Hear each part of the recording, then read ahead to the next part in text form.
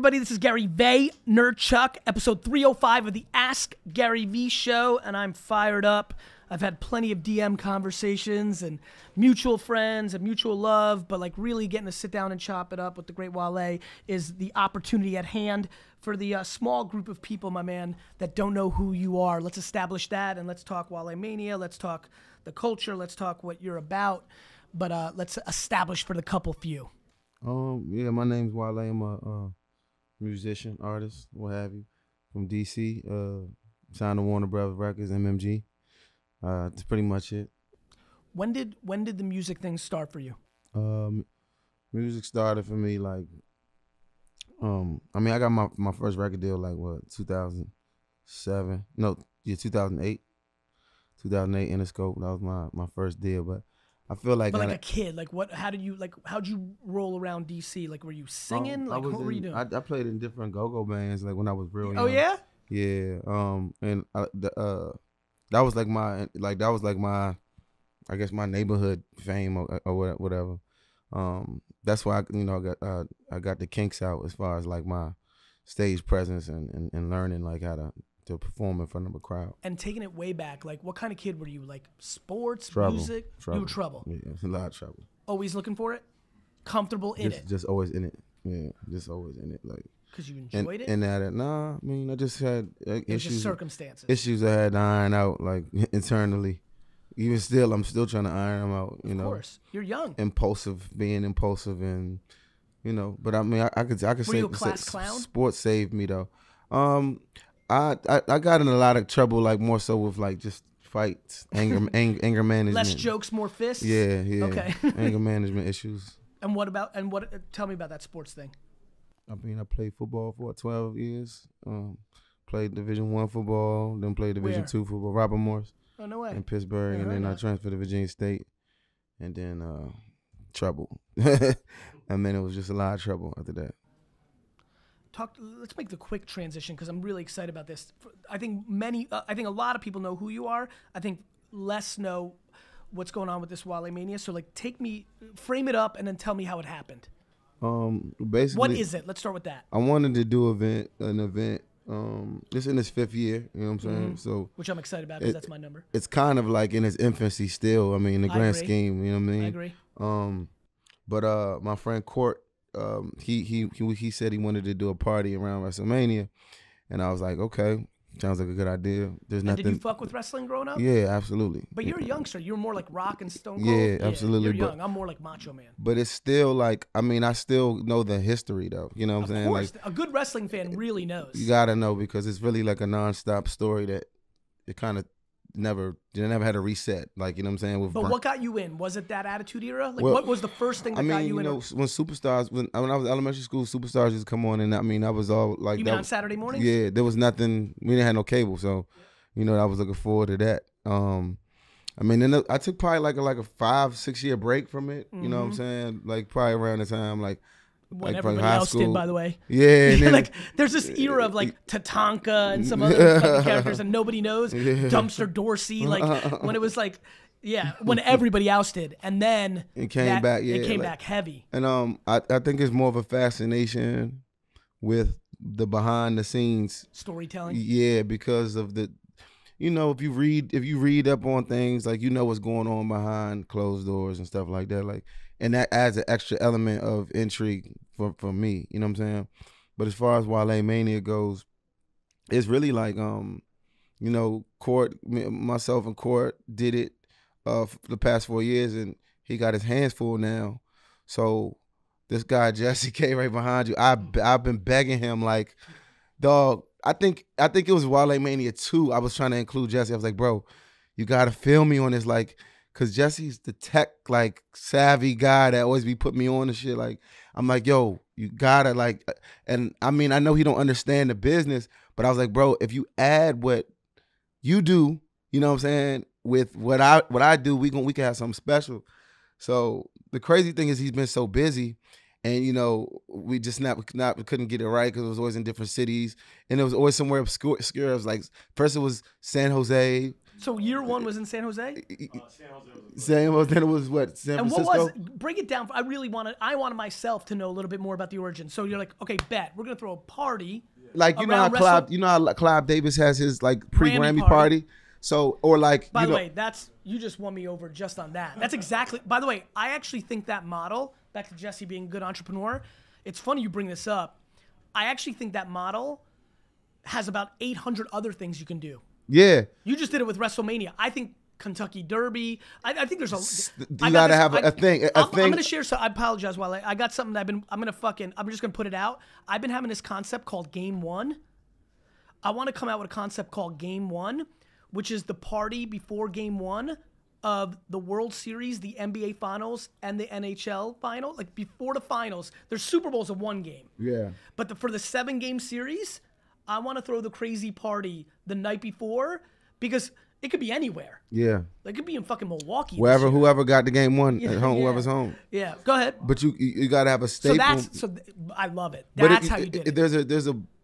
There's a bubble, like essentially, wrestlers, like they really kind of live in this bubble of like they only hang with wrestlers and stuff like that. I'm aware. And we've been trying to change that because it's like, yo, you know, there's real quick. I apologize. We're live, right? Facebook. We're not live on Instagram, are we? Got it. Put your phone numbers in. We're going to take some questions later on if you want to ask Wale. We're going to keep it wrestling heavy. I'm not kidding. Hip-hop, wrestling, little business, little love for Nipsey for sure. But, like, go ahead. I forgot where I was at. Oh, yeah, getting out the wrestling bubble. Every wrestler, first of all, they all hang out with each other, and unfortunately, they all pass so early. Like, and the whole they thing. They don't really get to enjoy, like, you know, like the post-career. Or the fans in the non, like, you know, wrestling fans, like they known to like wait outside the airport for these people, and wrestlers are known to like travel in rental cars and stuff like that. Like that doesn't sound like a lot of fun to me. So you know, I wanted to do something where hip hop meets wrestling, which is a kind of a weird combination, but it ends up it works. Actually, something I wanted to ask you, and I'm glad you just brought up a weird combination. I'll never forget when Weezy started bringing in skateboarding and then did a rock album. And like a lot of what I think about is happening in the culture. You could take it back to Diddy with dude who had what was his name, Bentley with the umbrella. Like I always think about when hip hop turned. As 43 who followed it, there was only one way to be in hip. It really evolved. There was a one-dimensional nature to it in the 90s that started to evolve in a way that's crazy. Because it's just like kids like what they like. And whenever a rapper becomes to a certain level of mainstream, whatever their interests are going to become mainstream interests. If it's bikes you like, or if you like, you know, there's going to be a spike in bike life. If it's culinary arts, there'll be a spike in culinary. If it's anime, there'll be a spike. You could better believe by the end of summer there's going to be a lot more black women watching anime because of Meg Thee Stallion. Mm-hmm. It's just that whatever you like, it becomes more mainstream and more eyes to get on it, you know? Did some of your friends hit you up, though, when you first kind of started talking about it and be like, what the fuck with this wrestling shit? A little bit. That was the real question. That was really where I was going with it. They was like, I don't get it, but also like. But a couple of them low-key said, yo, that's fresh as fuck. Jimmy fucking Superfly Snuka's my guy. I went through it with the Seinfeld album or nothing. People like, I don't get it. I don't know. Why don't you use this comedian or that comedian? I'm like, I mean, that's the point. Like, there's a drop of irony in it, and I think that irony is what's gonna compel people to gravitate towards it. It's also a level of authenticity. Absolutely. You like what you like. Yeah. Listen, that's what's happened to me in entrepreneurship. When I started telling people about buying shit at garage sales and thrift stores, my entire world came at me and like, why are you doing that dumb shit? I'm like, because I like that dumb shit. Right. Absolutely. Like, I don't know how to tell you. Like, I love Captain Lou sitting LJN on my wall. Like, this is me. So, okay, so you do it and you decide to throw it. Why in San Jose? Well, that's where it was. It wasn't 31. Oh, my bad. So every city, we go to whatever city because there's so many. There's WrestleCon and there's all of these things. So, and fortunately for us, this is the first year that it's been somewhere that we have reached. Like we have like genuine like support. You know what I'm saying? And that's why we drug Jesse into it now. So I'm like, there's no turning back now. You know, WrestleMania be in Tampa next year, so we got to provide the same energy. Burn Steakhouse, Jesse. Burn Steakhouse. Okay, got it. So the first year in San Jose, what happens? I want to know the origin of this story. It was tight. The first year was actually really good. I forgot what album I was about to drop, but we about to drop an album, and it was album, and I was kind of nervous 'Cause I was like, man, I don't know what to expect. So I got outside. That's already when you know something's gonna be good. But when you're nervous, you're on the verge of something good. I always ask you since our first show in New York, Jesse. I'll be like, yo, like, what's the real deal? He's like, no, they're ready. Or I'm a little nervous. Like, he'll tell me what it is. You know what I'm saying? So, yeah, you won't really know, but like, I can feel it though. That is true about him. I feel it though. I can see in his, like, if he's demeanor. Excited, yeah. He'll be sweating from like excitement if it's good. Like I can't wait for you to see it. But the first year I was nervous, but we pulled up in the tour bus, and I saw Rey Mysterio and like Conan outside, and they were just chilling, and I was like, yo, you know what I'm saying? I think I saw Scott Hall and like, you know, Jeff Hardy inside, and I was like, wow, this is actually kind of tight. Here. Yeah, it was definitely like 75% wrestling then, because I mean, it's San Jose. I didn't really have no reach over there like that. So, but it was a success. Like, and it was just a party. You performed. It was a panel. Okay. It was a panel, like a bunch of like the wrestling community, like the higher ups, and then it turned into a party, and I performed in. I don't even really remember 2, 3, and 4. I remember. Yeah, nobody was more lit than Jeff Hardy at that joint. Nobody. Man, no, yeah, okay. Guys, Scott Hall was macro lit. like lit. Yeah, he was, because that's when he was trying. I was like, man, this probably sucks for him right now. Like, all right, so you got it off. And then the year before last was like when I think we really, really turned it, because like a lot of people were. The year before last, when they came on stage, when they were like Samoa Joe and all them came on stage and stuff, and then that's when we turned the corner and we had this picture of like all the black wrestlers was like backstage. It wasn't even really playing. We were just like lingered to the one room and we took this picture, and it was like, wow, you know, I'm looking at Kaz like, we like, yo, this is like some real. They need this. You know what I'm saying? Like this is great for up and coming wrestlers, and it's inclusive. It's not. You know, you could be indie, you could be WWE, you could be AEW, whatever. Like, it's like a lot of people get to see their friends in the other businesses at that event. You know what I'm saying? Cool. And how many people were at last year's event? It was probably like 1,000 people. And the framework was still content, like panels and stuff, and then party, still the same framework? Yeah, it was, like Hall of Fame. It's in its infancy, like you said. Like, we're cool. still trying to figure things out. But like the long-term goal is to like maybe have a festival, like, you know, down the road. Where it's like WrestleMania Sunday. Do they still do Hall of Fame? That's Saturday night. No, so they switched it, right? Yeah, NXT's Friday, Hall of Fame Saturday. Yeah. And it used to be the other way around. Yeah. Okay. And NXT's at. Who's your favorite all-time wrestler? They probably all racist, so I don't know. That's right. Nah, but probably like Shawn Michaels, Shawn Michaels not. Kurt Hennig, Shawn Michaels. Kurt Hennig. Yeah, Mr. Perfect. I know Kurt Hennig. Let me tell you the way Vince McMahon introduced Mr. Perfect. Again, everybody here is too young. What WWF? They have the WWE network, I know, Gary. So a lot of us know. But Wale, on the network, do they show the vignettes when they were building up people? Yeah, they do.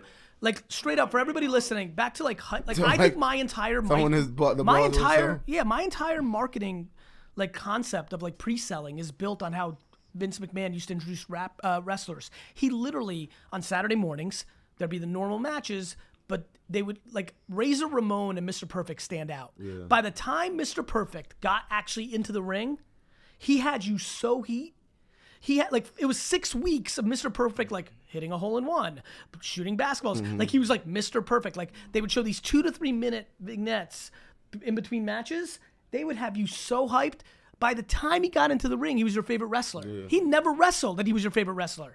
Same thing with Razor Ramon. Macho Man had the title. That was my guy. So I was like, fuck this Razor Ramon, because I could tell he was coming for it. And he was doing the toothpick shit. And I was like, fuck this guy. I was scared because I was like, Vince is going to give it to him. I appreciate the how they repackage people too, because they'll change their character, make them take them off TV for 4 or 5 months. Do you know this Mr. Perfect story? Do you know that Terry Taylor was supposed to be? Oh, you're on your shit.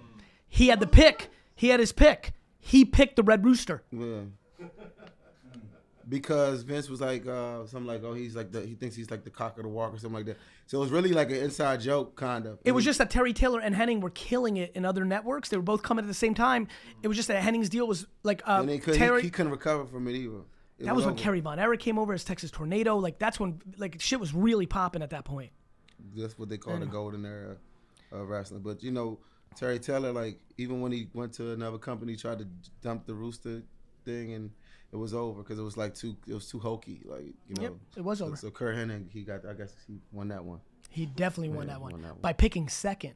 Mm-hmm. Just like Durant over Odom. Mm-hmm. Sometimes picking second is better. It happens all the time. It in happens. Sports. You like that? That was a good recall, right? I was proud of myself too on that one. All right, let's keep going. So for the people watching, like, can they go? Yeah, we got a few tickets left. Oh, I love salespeople. But the this man's a salesman. He said 6 views just for everybody counting at it's home. like- that means there's more tickets than you think, but The walk-ups- there aren't as many as you think. the walk-up is gonna be a lot of like. Where is it? it's Let's break it Sony- down right now. Sony Let's Hall. throw the right hook. Where is it? Y'all call Cass if y'all don't, because I'm turning my phone off as soon as the doors open. Well, they don't have your number. Don't worry. Like everybody watching doesn't have your You'll number. be surprised. Listen, I see them. I don't answer them. But where should people go if they want to go? Or are we? Sony Hall, Times Square. What's that? Sony Hall, Times Square. Sony Hall, Times Square. All right. And like, what if they're watching live right now and actually are like in Jersey, Connecticut, Pennsylvania, New York, and like, fuck it, I'm coming. Where should they go right this second? Ticketmaster.com. Ticketmaster? And just search it? Yeah. Just search it, right? Just search Google. It'll pop up. Yeah. If you listen to him on Spotify, it'll pop up next to the ads and stuff. Mm-hmm. Like you can't Let's bounce a little bit. Talk to me about music these days in your mind. Music these days. Oh. With you. Yeah, Not ju- I've been working on my 6th album. So How's it feeling? good. You know, How you thinking about it? been in LA a lot, and I got a lot of. I realize in this era, you really can't say too much about what you're working on because somebody gonna take. Excuse me, somebody gonna take it. They're famous for doing that now because information is going like that.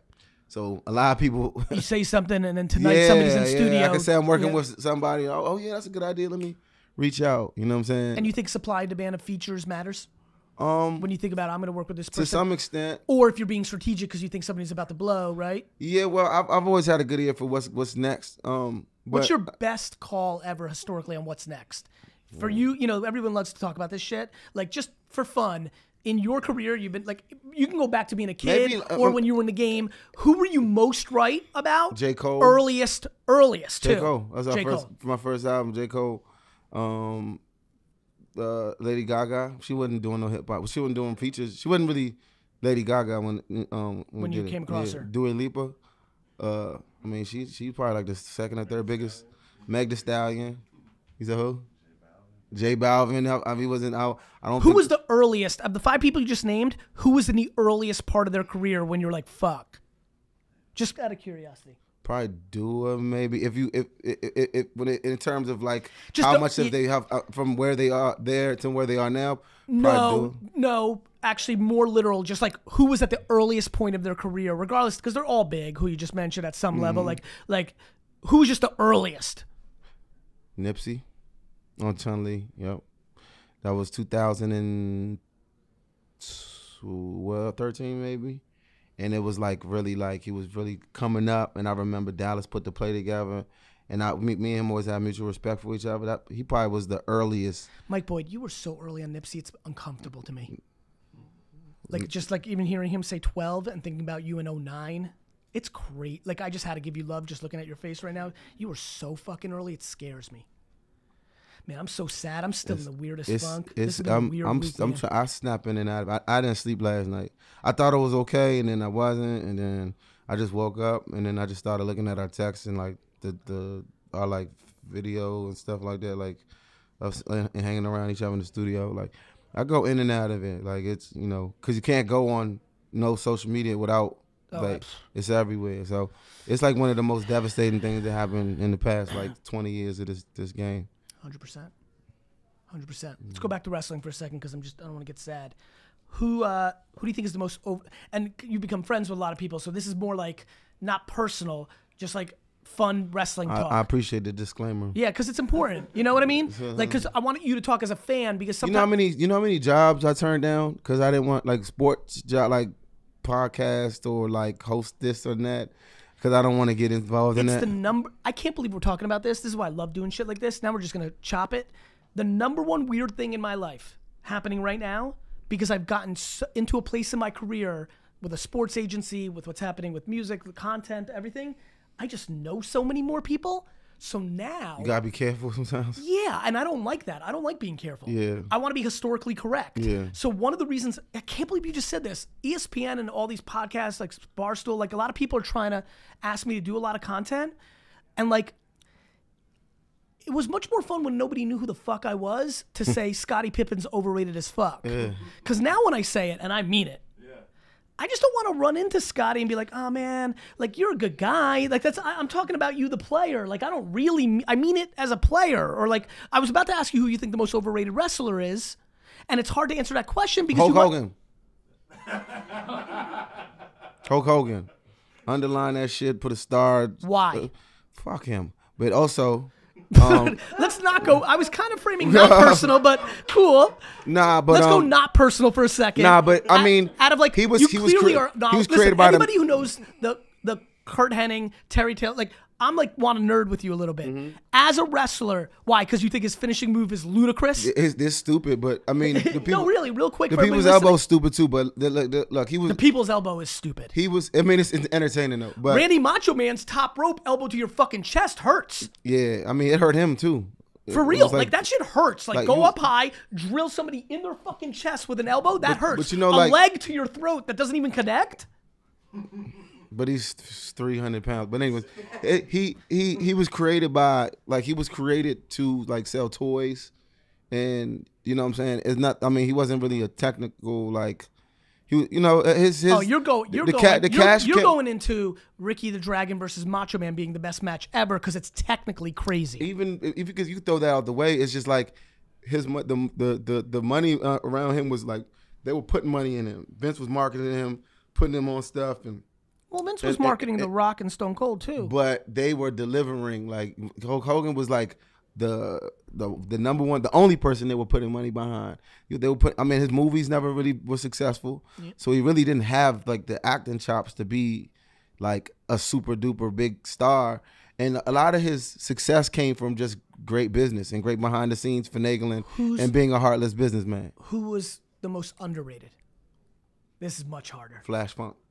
Oh, Too Cold Scorpio. Oh, Too Cold Scorpio. He was unbelievable. He was huge when I was a kid in the magazines. Pre-internet, you had to get other things. Like the reason I knew who Bad News Brown was because I would read the magazines. I knew he was Bad News Allen. Like, you know, that kind of stuff. Yeah, he was legit. I learned like a lot of it is like, you know, retroactively I'm finding out. Right, but you're learning backwards. I remember like, you know, when getting tape like them VHSs of ECW, and I really didn't even. I don't even know if I put together that he was there. Maybe I seen like a match or two. He was even before. Yeah. But I watched a lot of his stuff like on YouTube and like, and then like, you know, I'll be reading like the old Dave Meltzer like dirt sheets or whatever, and I'd read like the end of the year little awards rankings, and stuff. I remember. And he would win a lot of like the underrated. So I checked it out and I was like, okay, I get it. You know what I'm saying? So. Plus, what about now? Are you watching wrestling now? Yeah. Like, as much as I can. I mean, it's it's overkill now. It's Who do you fuck with now, currently? New Day, Seth Rollins. Seth's real good. Who else I like? Matt Riddle. There's a couple people though. Ricochet for sure. Apollo Crews. You ever wrestle? Hell no. Play football though. I know, but like, would you? Nah. I feel like, you know how boxing's become a trend? Like, I think people are, I could see wrestling becoming like If 2021, I put on like 10 pounds cool of muscle, workout thing. 10 pounds of muscle, maybe I might do it. Do you secretly in the back of your mind, knowing that you're kind of winning in the wrestling culture and you are who you are in culture, do you secretly think that you're going to show up in WrestleMania? I was this close. That's all I needed. I was this close to doing it this year. I've gone to all the WrestleMania. No, you know what I mean. Like, enter the ring, hit somebody with a chair. Like Colin Jost and Michael Shea like this everybody, year. like Tyson. Like I went to WrestleMania, it was WrestleMania in Boston back in the day. 13 with Tyson. Yeah, when Tyson. Yeah. The best part of that one, I come down with a sign that says "I love the Jets." I need somebody to clip that for me. If Gary's, you have to be he's a just heel. like So that we clear on Gary's definitely a heel. like I love the Jets. That was the most troll. That was just it. I was just like, let me troll. establish this in WrestleMania. Ever have to recall in 30 years? I And just I bet did you it. felt amazing too. It was the best fucking feeling. The fact I was in the background like that's me. Especially I was in Patriot Land. I really trolled. Curtis Martin just became a Jet from the Patriots, and I wore a Curtis Jets jersey, and everybody was fucking heated. This is before they won. I like trolling the 600,000. UFC fans, honestly. There was a UFC dude that was like, yo, who the fuck is Wale? And I was like, yo. And I showed him a picture of him like getting beat up. And like all the UFC fans were like, you think you can win? I was like, yeah, I can totally be that professional mixed martial. And they're like, wow, you're crazy. You're just around. I'm like, yeah, man, I'm gonna shoot him. Yeah, okay, cool. Yeah. And they're like, yo, you're stupid. You can't beat him. I'm like, oh God, you guys are really, really into this, huh? I like it though. I enjoy it. Real quick, just a segue. Boxing, mixed martial arts. Do you fuck with that too? Yeah, I'll be at UFC next week. Did you grow up liking boxing? Mm-hmm. Who was your favorite boxer? Zab Judah and Prince Nassim. Oh my God, I love Zab Judah. Prince Nassim was my favorite. Just because he was so flashy as fuck. He was out. If you don't know who Prince Nassim is, you should look it up. He was ridiculous. It's so funny. He's so He funny. makes Floyd look calm. No, he makes Adrian Broner look like humble. Adrian's on some different I like love boxing a lot. Prince Nassim was my guy. Him and Zab were my guys. Like, and obviously Sugar Ray because he from around my way. But oh, is that right? I just used to love I think showmanship could go up a little bit more in boxing, like it was in like the mid '90s and. Yeah, it's a little quiet a little bit right now. Kind. Well, yeah, I mean, you got guys. I mean, you know, some dudes can back it up, like, but the dudes that back it up, Wilder's gets a little crazy. He gets yeah, hyped. He gets a little hyped. Yeah, he's crazy. He got serious in that interview. He got a little serious. I got scared a little. I ain't even gonna lie. Just in my Instagram feed, I'm like, I'm scared. He got going. I liked his game. What else is on your mind? What else matters? Well, I'm trying to see what's next. You know what I'm saying? After this album, when do you think the album drops? Soon. Soon. I'm just trying to see what's next for me. Like, I can't get off this wrestling. Let me ask you a very interesting question that I'm very interested in right now. Mm-hmm. If wrestling, in the macro, could be your entire career, would you do it? Nah, I can't do one thing. What percentage of your time and energy? 20. Okay. But what else? In comparison, in a perfect world, 60 would be music, 50 to 60. And then? Film and TV. Probably. Talk to me about that. How are you thinking about that? It's a difficult place to get in. You know what I'm saying? Mm-hmm. But I mean, I do believe it's worth it. I feel like it's something I could put my time in when I start to have more time, and that'll probably come after this album. I could really, really, really put some time into writing and stuff like that. You want to write and produce? You want to be in it? We'll see what fate carries. Ball's in play. Yeah. But I mean, let's do some questions. I haven't really toured the right way in a minute. Facebook. So after tour.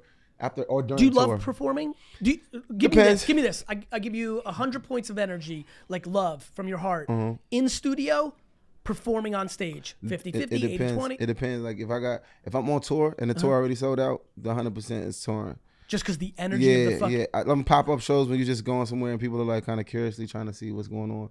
I'm not a big fan of those. Because you don't want to be selling? Yeah. I understand. It's fun. You notice how I asked you that? Uh-huh. I never want to prove to anybody anything. Yeah.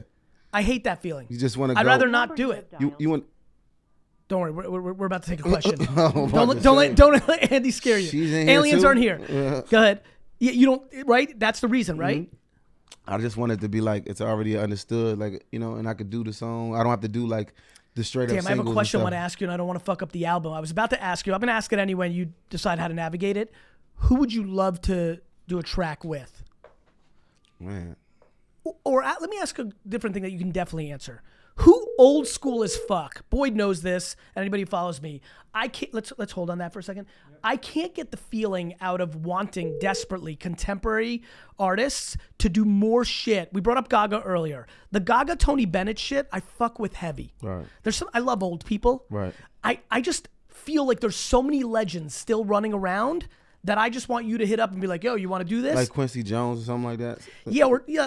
Like honestly, thing that's even less top of mind, like one of the Four Tops, right. or like Smokey Robinson. I don't know why I'm stuck on this. I just want him to be in a song with like Lil Baby. Like if I Right. woke up this morning and be like, Lil Baby and Smokey put out a track, I would lose my shit. Is there anybody super iconic that your grandma listens Stevie to? Wonder. Yeah, see, that's another one I bring up a lot. Stevie I feel like Wonder. Stevie Wonder, like, if Boyd texted me, he's like, your dream came true, Wale and Stevie Wonder have a track, I'd be like, thank you, God. Yeah. I think there's a lot, you know? I think there's certain producers that can ready. get stuff like that down I do too. for sure.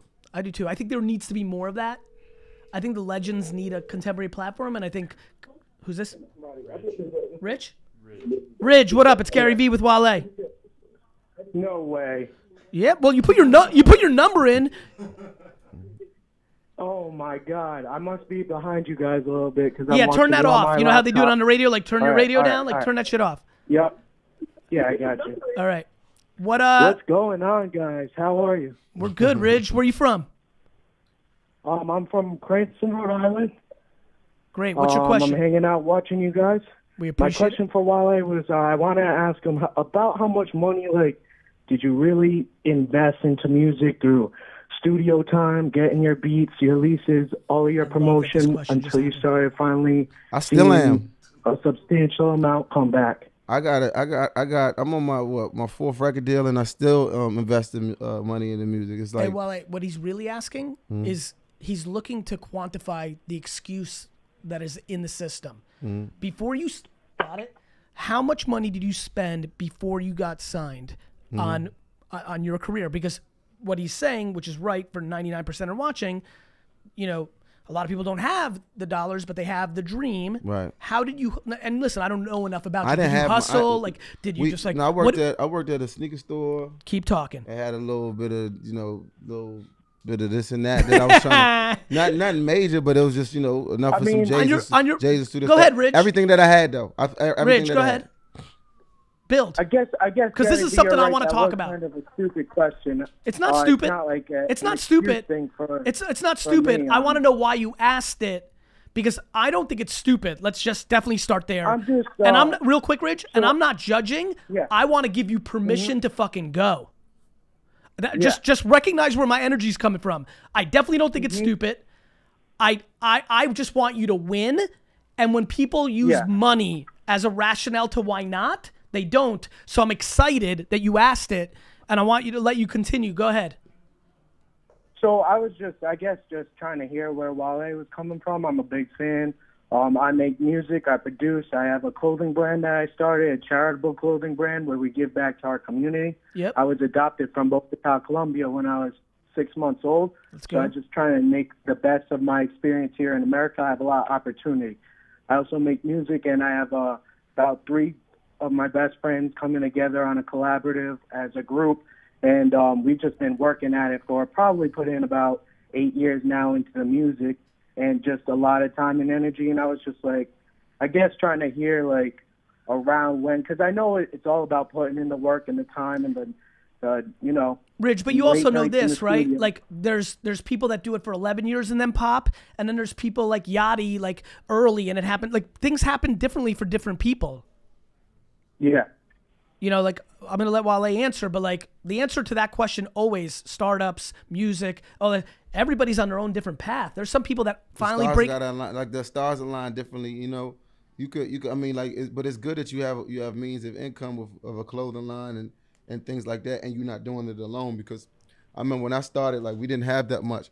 There wasn't even any rappers from DC when I was coming up. So that dream seemed really, really like impossible or improbable. But the fact that you got a clothing line and you have a brand and you have a vision is you're way ahead of the game right now as far as like trying to get in. I'm still doing. I still have my 9-to-5 job that I use for my steady income too. On top of that, so. And listen, Rich, I'm going to say something because everybody's got to hear it. This is actually not specific to you.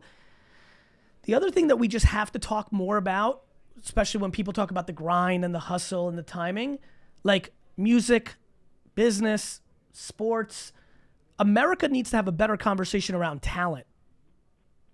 Yeah. And I have no idea anything, as you know, about you, but like, talent is part of this. Not as much as it used to be. Unfortunately, it's not as much as it used to be. Chop on that. There's like a lot of talented people that might not get a shot in the dark, like, you know what I'm saying? Yeah. And there's a lot of people that just, you know, things just happen for them, or right place, right time, or right image, right. Yeah, but because a lot of wouldn't like, you say when you started versus now, where SoundCloud and Spotify and Instagram, like more talent has more at bats than ever before? I think it's different. I think that like you could just be somebody willing to make a complete fool of yourself to get in the door, and then boom. Or you might have a guy that knows the algorithms, and you might just catch something, or because but let's not sarcasm and like hyperbole are like the language of this era. Like people will call the worst things amazing, and then it's amazing enough till it's not. It's actually really kind of so bad that it's good. Like, and I think we live in that. But who gets to decide? Right, because as like an older kid in this room, like people say that about entire genres. Right. Like to me, the question in the statement that you just made, and Ridge was co-signing with his grunts of yeah. Like to me, the question is who gets to decide. Like the consumer is the judge. Right. Like all I hear from so many people who are my age that grew up listening to music and hip hop with me are like, Gary, why do you love all that shit in Atlanta, all that mumble shit? That's not real hip hop. I'm like, motherfucker, when we were 20 and everybody said this wasn't real music. Right. You get the judge, Gunna? Right. Get the fuck out of here. Right. So to me, the audience is the judge. At some point, yeah. Right? You're right. I mean, like, you're right. right? Like, Yeah. Listen, opinions, well, we all have who them. are the audience though? Like we talking about small children that don't really go outside. So something is appealing to them and they kind of grow out of it in 2 years. Well, no. Now you're talking about something I care about, which is really important. This is where we're all three of us are probably saying the same thing. Mm-hmm. There's one thing to have a moment. There's another thing to have a career. Absolutely. And what we don't know yet, Sure. right, Rich? Like what we all don't know yet right now is the 100%. current sound. What? Because they told Rolling Stones was going to be a fad. Right. Like I lived in New Jersey when everybody said to me, "Why do you like Run DMC?" Like nobody's gonna be listening to that shit in a year. Look at the double XL freshmen though. Look at the double XL freshmen. Let's talk about it. These are the people that were told to us that are gonna be leaders of this next year or the next. These are gonna be career artists, and it hasn't panned out. So some of them didn't even scratch the surface of it. I love you on this because it's really funny that you brought up the list because I will tell you this is just facts, no hyperbole. The single reason I fell in love with hip hop for real was unsigned hype. If you know my career, I was just bragging to everybody. I bought 300 Giannis rookie cards. The only thing I love in life is why I was a good investor, is knowing what's about to happen. Is this an investment? If you want to make real money, this is no joke. I'm saying it right now on the record. In the next 5 years, investing in sports cards are going to outpace sneakers in the flip game. Yep, saying it. Right now, there is something really happening with 6 to 9 year old kids, 7-year-old kids. Let me tell you what's happening. 43-year-old dudes like me, when cards were the fucking apex when we were kids, we now have 6, 7, 8-year-olds. And the whole reboot is on. Like you listen to me, this is just for fun. You want to make money if you're watching right now? Go to eBay and buy Giannis rookie cards, number 290, 2013 Panini Prism, PSA 10 graded. They're $300, $250 to $300 right now. God forbid they win the finals this year and stun the Warriors, it'll be $600. But even if not, unless he has catastrophic injuries, this is the best player in the NBA in 4 years, and this is an $800 card in 4 years. So think about it. You put in $300, $800, that's good, because you can flip it right away. If you got a little money, $3,000 is $8,000. If you got some money, $30,000 is $80,000. What if they get better at bootlegging cards in 4 years, though? Well, that's what got interesting about this PSA shit. Like, there's always bootleg, there's always something, and I appreciate the cynical POV on it. But like, I'm telling you right now, I'm telling you right now, on the Easy Flips, on all the Nike, the Off-Whites, cards in the next 5 years are going to outpace sneakers. Now, let me say this. Sneakers are going to be bigger because it's culture, it's big, but there's a lot of money in the system already. Like, the people that really made bank were... There's too many flippers. It just becomes it's a supply and demand game. Remember when there was only just one flight club and that was it in New York? Now sure it's like, do. There's one on every block. That's right. Supply and demand. So... I'm telling you, and specifically basketball cards, and specifically if you want to make real money, and I can't believe this is going to come out of my mouth because I hate the man more than life. I already referenced it. I believe that Michael Jordan rookie cards are one of the most underpriced things that investors can invest in today. Because You're not a Michael Jordan fan? My man, when I tell you that I hate Michael Jordan, Because is it a Knicks thing? yeah, I'm 43. If you're 43, listen to me. If you're 40 to 50 and you're a true New York Knicks fan and you don't hate Michael Jordan, fuck you. That was the first time I met Jay-Z. He was like, I love Michael Jordan. I don't care. I don't like. If you're I'll real, be honest, like, I didn't get to watch Jordan, so I can't really speak on that. LeBron's more my generation. I get it. The only reason I love LeBron is because I needed him to beat Jordan. Like the next kid, like Zion. Like I love everybody who's next. Zion, like bring them all on. I need somebody to dethrone him before I die. Goes to the Bulls or something. Yeah, that'd be terrible. If Zion goes to the Knicks, you'd be Dude, happy. the Jets and the Knicks are my fucking life, and I've had to live through 40 fucking years of Jordan and you Brady. need Zion. Fucking, So Zion's gonna be here after draft. He's gonna be right in this seat right here talking to you. my man, if we get Zion, I'm gonna throw the television. Look at this guy. Like I can't wait.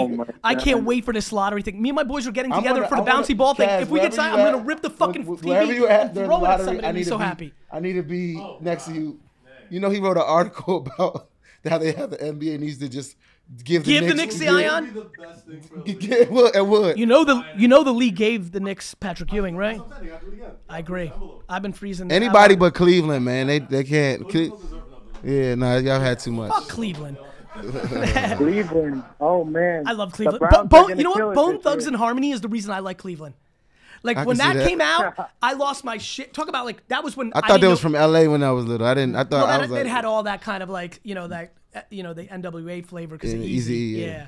Fucking Bone Thugs is underrated. Straight up, Bone Thugs is underrated. All right, Rich, thank you, man. Listen, if I can help you in any way, it's Gary at VaynerMedia. Let me know. Hey, I got you. Thank you very much. You're welcome. Guys. Let's sneak one more in. I didn't think Bone Thugs was gonna get brought up today, but I'm happy. I'm happy they did. This room is like a kind of like a visual like depiction of my brain. Like it's just all sports. That might be the wrestling- best compliment I've gotten in a while. Sports, wrestling, and just randomness. Like my. What about brain wine? You is fuck with wine? Yeah. Anything All right, I'm that's gonna gonna give you a give bottle me of fried. empathy. Anything that's gonna take me there. On top of that, I'm a Jets fan. Here you go. So I'm like, there's like You know what? Brutus the Barber Brutus, beef game. He's in the Hall of You know what Fame happens this year. tomorrow, right? Yeah. Our New Jerseys. Our New Jerseys. They leaked. Is that true? Is that image that was go leaked? to that reveal, but we got Walemania. I was invited to it as well. Man, well, we got things. Jets, Mets, man. Who do you like? The Redskins? You're a Redskins fan, I right? don't want to have this conversation. You're a right Redskins fan. Wait a Brian minute. speaking. Who's this? now. Gary, chill out. No, Wale. I need Because to I can he's about to just. No. Football team. You better be a Redskins fan. Absolutely. Okay, good. Well, I love Redskins fans because I hate the fucking Giants. Yeah. Okay. I fuck with Redskins fans heavy. I We was got cel- no problems I with each celebra- other. I celebrated We got when no Odell problems with left. each other. I love that Odell's gone. We shared Santonio Holmes. We shared Lavernius Coles. Yeah. I fuck with the Redskins. Darius Geis is my guy. Yeah. Okay. I'm hoping he comes back this year. He's gonna be Deshaun good. Jackson's the fucking. I fucking love that man. Well, he's an well, now Eagle you have to now. hate him again because he's an Eagle. I get it. Okay, who's this? Brian, what up? Hey, Gary, what's up, buddy? Hey, Wale, what's going on? What's up, boss? What can we answer for All you? right. Quick question. Gary, I met you back January 29th. I came to your office. Great time. I appreciate you having us in your office and spending some time with us. Happy to do it. My question was to Wale. I'm in the DMV, and I was just hitting you up to see if you needed help with anything. I'm not looking for any money. Just if you needed some help to leverage your time. Man, that's a vague thing, but I definitely appreciate it. I'm in a weird place right now where I'm trying to figure out what I need and how I need it. You know what I'm saying? I'm trying Gotcha. like I'm in the process of trying to get another location where I can not have to have it turned on all the time, or I can't go to the grocery store, or I could go on a date or something like that. Like I want to be able to maneuver and not feel like a prisoner in my own house. So that amongst learning the new situation I have at Warner Brothers and and being able to flourish in that building and trying to see where I'm going to put money at, like what I'm going to invest in. So it's right now I'm trying to build my company, Ari Blue Moon, and seeing where it goes. Will it take me in the film? Will it take me into more of an executive role in music? But I think in order to be able to employ people, you really gotta solidify where you at and where you're going. And I think that's one of the things I've struggled with is actually knowing where I'm going and having a steady plan for myself. And I think once that happens, I think that I'll be able to exactly know what I want without wasting nobody's time and energy. I love that. Gotcha, man. I appreciate you being up front. Listen, I appreciate the call, man. All right, thanks, Gary. Tokyo, of course. You know, it's super interesting that you just said that. I think that level of self-awareness is got you on third base already. I think one thing that you need to think about is it's going to always adjust.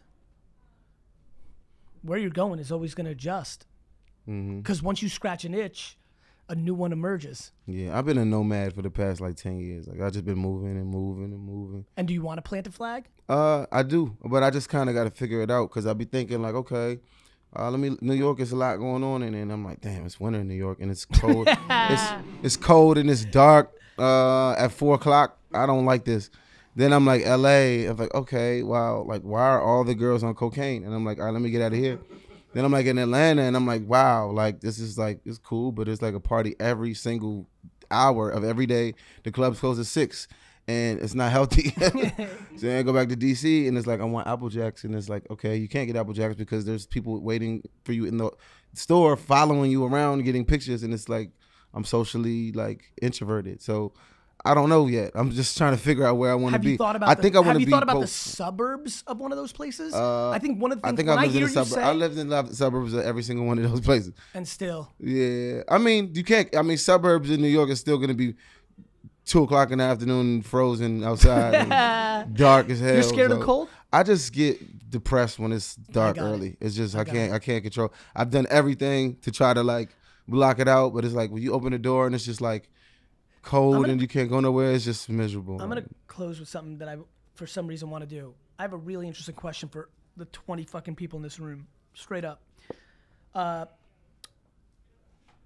take, quickest reaction to what I'm about to say. I am fascinated by the admiration and love towards Wale in the macro. Like I know a lot of people in the game. Part of my ignorance, macro. I don't have education. I don't have an education either. Okay. In the wide respect. You want to see something for real? I stand an uneducated genius. My man. That is my fucking report card. I mean, I see some A. Oh, that's phys ed.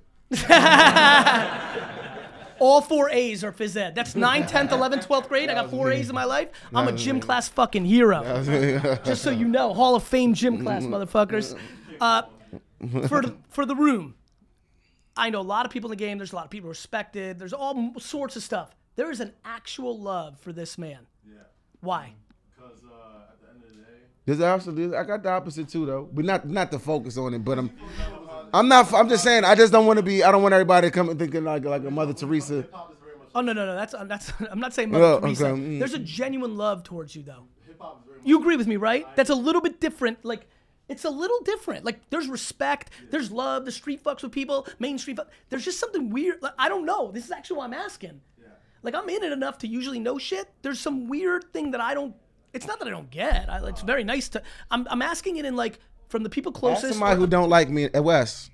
Why do people like me? Wes fucks with me, but he doesn't really like me. He just kind of puts up with me. That's because he really knows you. Yeah. What you say? I was just making a joke. No, you spot on, though. I said because he really knows you. No. So this for me, it's like he's like the little brother, like that, of course. That's like you love him, but you know he has everything. Like you know he's him. He's unapologetically him. This is what it is. Like you take him with all this shit. Like you take everything with it. Yes. Why does the collective? Why is there such love towards him? Nobody's gonna get that. You're not gonna get that from he's him every day of the week. Good days, bad days. I know he was early on Twitter. And there's like 7 of me too. Yeah, I'm like I got like all multiple personalities. It's really fucked up. But it maybe people like different parts of me. I trust you the most, and I'll let you in next, Jess. Boyd, your hot take on that. He's just a real artist. So like you know how you guys were talking about some people are here and there, come and go. Yeah. Like no one that thinks Wale's going anywhere. So it's like a lot even when he's quiet. Except for Wale. Wale, by the way, I actually think that makes a ton of sense. Mm-hmm. I think I'm about to. I don't know how. I honestly think I mean jack shit. Like for all the things going on with me, I don't think I mean shit. And I think tomorrow it could go. No, you got a lot of money, but no, I'm being serious. I feel you though. Money's come on. You're too smart for that. I do this. I know. I know you know. That's why I said. I'm just saying, if it goes, it's like it impacts the fucking like you know what I mean. You got house money a little bit to play with, like to go to pursue other things. Can I throw you a real curveball? Uh-huh. I love Rocky 6. Secretly, in my deepest dark Is shit. that the one when the movie? The one where it was 5. Thank you for correcting me. Jesus, the one when he fights the dude in the alley at the end. The one when he goes back to 0. I'll be real honest with you. I'm on some like I've got a dark part of my brain and soul that wants to. I hate that people like. I want to go to 0. The reason I can keep help going, you with that. I'll just give it to you. Yeah, Jess, let's just invest in just some give it to you. shit. That's Some a dumb 1%, shit together. A 1% chance of making it, but like, you want to go to 0? Let's do it. you know Phil's You want to live on Phil's the been edge? dying to do this shit. Or with we me. could go to Atlantic City and just figure it out. Fucking Two big Fuck things it. about Wale. He is so ambitious. He wakes up 5 a.m., 6 a.m. He's on, his mind is rolling all the time. He always is trying to figure it out, how to do better, how to better himself. It's ingrained in him. And the other thing is he cares. He really deeply cares about everything. And he can turn it off, but deep in his heart of hearts, this man cares about everything. And it's different than most people out there. It You know really what I gets wanted to to do? What? I wanted to do another wrestling promotion, right? And this was like it's about 10. This like maybe Like a was separate 7 league. Yeah, like, Yeah, I got but you. okay, because there's a lot of indie leagues, but Yeah. like the WWE is, I know, like for better or worse, it's Coca-Cola. Then in order And for Coca-Cola, today it's Coca-Cola and Pepsi. yeah, they Right now it's Coca-Cola they've and Pepsi. monopolized it. But you know the Cons, the guy who owns the Jacksonville Jaguars, Yep. right? He's doing it. He's trying to. I'm aware. But I wanted to do it. His like his 7 flavor years was ago. the Japanese kind of like a little flavor, right? It Yeah, was- well, they're getting a lot of the indie guys Yeah. and all that. But I wanted to do Yeah. one that was a little bit more adult driven, where the storylines were kind of like you didn't have to suspend your disbelief that much, and you know, and have like health care and like all of these things in like an off season and all of that. But you know how much money it costs to even fuck with Vince McMahon. So a lot of people just got to be like, look at the AAF, they got to close down now. Like, you know what I'm saying? Like it's just certain things your ambition can't match. Like The reality. The reality. Like AAF, it was entertaining. It was fucking like we needed was some good more football. It was good football. It was good football. And now I'm a it's real done. football fan. What do you think about the XFL? Do you think it got a shot? Yeah, because I think look, I think What does XFL have that AAF? I don't doesn't? know. You'll appreciate this. I don't know because I don't know what XFL is doing, right? Right. Here's what I know. A lot of my life has been predicated on things that didn't make sense. When I believed in Facebook, nobody thought it was going to be Facebook. When I kept telling What year was Hollywood- that? 2007, right? When I thought 6 years ago I used to go to Hollywood. I'll never forget one meeting that I had with CAA because they were my agents, and I said the problem with it was a bullshit meeting, and I said to them, you know what the problem with this town is all of you are shitting on Netflix and the Kardashians, and in a decade you won't be, and that's exactly what happened. So I guess in a world where people that put out sex tape and win on Snapchat are the most famous people in the world, in a world where like I think it's execution. I think WWE is there for the taking, and I don't think it's a money game. I think it's an execution game. I think every Goliath has died to a David. It's just they usually beat David until they don't. Right. That's what excites me. Ninja, the fucking esports Fortnite player, is more famous than 99% of Major League Baseball. Like the world, there's a lot going on. I'm with you, but maybe it's optimism of an entrepreneur. I just believe. I saw a day Please. where esport players were going to be 6-figure people. I saw that about 7 years ago. I believe you. But again, when you and let's be 100 with this. We in America, like a young black man going into the office saying, "Man, look, man, esports is gonna da da da da," or a young black man going to. I remember I hit up Floyd, KD, and like a couple other people when I wanted to try to do it. And everybody was kind of like, I mean, I don't know much about the wrestling. I'm just like, okay, like, this is Pepsi. You need Coke. You need it. It just has to. You still want to do it? I think the cons dream got about it. it I think the cons got it under wraps now. I think what I'm doing right now is good. I want to be able to be some type of liaison between the pop culture, urban culture, I think that's right. and I like wrestling. that a lot, So too. whether it be me just making an album, a hip hop inspired album with like DZA and West Side Gun and all of these, a lot of like people that genuinely love ASAP Ferg, Rocky and all them, or doing festivals down the road or something like that, or even maybe like an amusement park themed around it or something like that. Things like that. That was kind of taking my fancy, and obviously like I want to keep learning about tech because I want to. I it's something I'm gonna talk to you about later, like when there's nobody around. But I think now in this era, some of us artists can literally roll their album, fund their album through tech. 100%. And tech companies. 100%. And last night, me and Jesse were talking, and he looked, his eyes just lit up. He was like, "Yo, we gotta put our finger on this." And there's side projects that I'm doing, or I may or may not be doing, but that I can do independently, and get it funded by a Netflix. And so I'm not paying for studio time and all these things, and release it with a documentary, and it includes some tech stuff. Every album that's successful has intent, regardless, whether it be the intent from an artistic point of view or intent of how you're marketing it. My weaknesses have been marketing my music and getting my brand out there. So I've kind of been seen as this famous rapper, moderately successful, but I haven't took that big leap into mainstream music. Yep. For instance, I've never won a Grammy or a VMA. Yep. Those are the big mainstream Yep. awards or whatever. Yep. But I've won BT Awards, Soul Yep. Train Awards out the wazoo. Yep. You know what I mean? And do you want that macro win? I do. For the leverage that comes along with it? For I the got leverage it. that comes Listen, along with it. Listen, you're talking, I've known a lot about you from afar. Back to what Phil said earlier, you were super early on Twitter. That was unheard of, and I was there. And so, the reason we finished a couple of sentences of each other is it's the same framework. Right. People are always like, I was like, if I wanted to be famous, I would have not gone to my dad's liquor store. I would have moved to LA. It's just how the world evolved. Right. I just like the attention because I want to leverage it. Yeah. For whatever that might be. Look at Chameleon there. He's like rich off of Yeah. tech, bro. Like, so it makes you think like, I think if I did some crazy tech shit, it might fuel me more to make music. Because now it's like, okay, now I could do things on my scratch own that terms. itch. Yeah, you know what I'm saying? Of course I do. And there's no urgency behind I got to do this, I can do everything. You know what's so weird? As you were saying, I was looking at the bottle of empathy. Like, I grew up in the wine business. Then I checked out for a decade to scratch a different itch, which made me want to go back into it. Right. That makes all the sense in the world.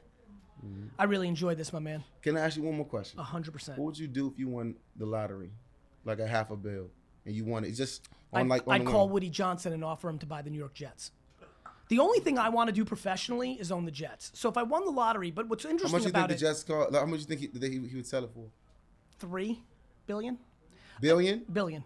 $3 billion. Yeah. So I think here's the thing. Here's the single. This is true. I've never played the lottery. Late in the last 10 years, all these Powerballs I haven't played. You're gonna fuck around and win now because of that question. I won't because I'm not gonna play because the thought. I'm gonna buy you a lottery ticket for your birthday. Now you have to play, and you're gonna win. Now, boom, I own the Jets too. The single reason I don't play the lottery is because if God forbid I won, that'd be the reason I got the Jets, and I don't want that scarlet letter. I feel like you would win the lottery and be like, you know what? I'm gonna do something else with all this. Is gonna be something completely different, and go back. You'd probably go back to work the next day. My man, you know that answer to be true because you're in the same place. The process is the only thing that I won fucking. The lottery. I got some courier messages to deliver, man. I don't think I'm so. gonna have a quartet go to people's office. Fuck you. All type of shit. Like, boy, That's fine because you're in a framework where you've got other partners, right? The reality is, but you're gonna still do. Right. Nah, passion. You gonna follow your Doers passion. do. Yeah. Doers sure, do. for You sure. might say fuck you to people that are in your pockets, Yeah. but you're gonna do. Oh no, it's just gonna be IRS. Here you go. Leave me alone forever, IRS. Here, take this. Yep. Leave me alone. Yep. I don't live in America no more. I Yep. live somewhere. I got my own island. I don't got taxes for shit. Leave me the fuck alone. Man. You hate paying taxes? It's not even I hate it. I don't think there's enough. There's not enough explanations about the tax world when you be like. I got rich, I guess, when I was very young. Yep. You know, so I was touring, and I was losing money every time I got on stage. And this is like my third tour at this time, and I'm like, you know what? I'm supposed to be like, I'm not supposed to be in the red after tour, bro. Like, you're not supposed to be on your fourth tour on in the red. Like, you know what I'm saying? You got the booking agent, your manager, the lawyer, whoever, and then you pay your DJ, your hype man, and then tour bus, and then taxes. Like, it's like you're not supposed to be in the red. Like, and I don't think nobody really explains that enough to artists. Like, yo, this tax shit is real, bro. And they like to strike after your third or fourth album. You know what I'm saying? They gonna let you think you doing something, but they're gonna strike later. I don't think there's enough literacy as far as because who wants to fucking listen about taxes? Funny story when you know that picture. By the way, real quick, I apologize. Go ahead, finish your story. Go ahead, do your thing. Go ahead. This is a rare moment. Rare moment. Go ahead. Nah, but I'm gonna give it to you. Obama, we was all there, all the rappers you could think of. And he was like, "Yo, I'm not gonna point and say any names, but some of you guys, I got a list of some of you guys who aren't in good graces with the IRS." Everybody was like, everybody left. It's like crazy. Listen, man, I agree with that, but it was funny. I was about to point to my report card. Straight up, I wish they taught taxes in school versus fucking cursive. Versus pick anything. Long division. Pick a Y equals MX plus B. I still don't all the way give a fuck. Like periodic tables. Yeah. I don't sex ed. I don't even know how to fucking write a check. I ain't gonna hold you. And I know that's a lot of people like, you don't know how to write a check. But like, why should I? Why? When? Where? Who's writing checks? That's what I'm saying. You fuck with cryptocurrency? A little bit. Like I again, like it's a lot going on in my world. My world is crazy. But I know this is like these are the things that I want to do after this album cycle. Like there's a reset. Like I need to just be like, all right, cool. We did a fantastic job with this album. Now what? Good. You know what I'm saying? I've been in the studio since I left Atlantic Records. I've been in the studio nonstop. 3 EPs, countless features. Now it's album time. So it's like when we about to reset, or it's like I don't have to worry about music no more, or I'm in a routine touring, I can start put my energy on other things. Let's leave it with this. When it drops, you hit us up. We really, really want to help.